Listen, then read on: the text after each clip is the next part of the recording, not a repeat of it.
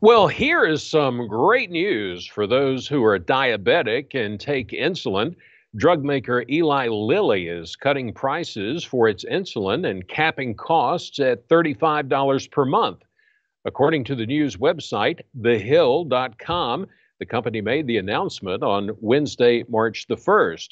Out of pocket cost at participating retail pharmacies will now max out at $35 for patients with commercial insurance using Lilly insulin.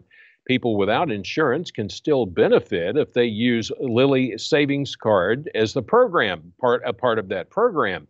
Now, the cap is an immediate change that comes as the company works to reduce the prices of its most commonly prescribed insulin by 70%.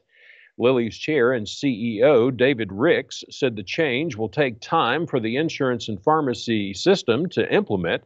Ricks said that while the current healthcare system provides access to insulin for most people with diabetes, it doesn't provide affordable insulin for everyone and that needs to change.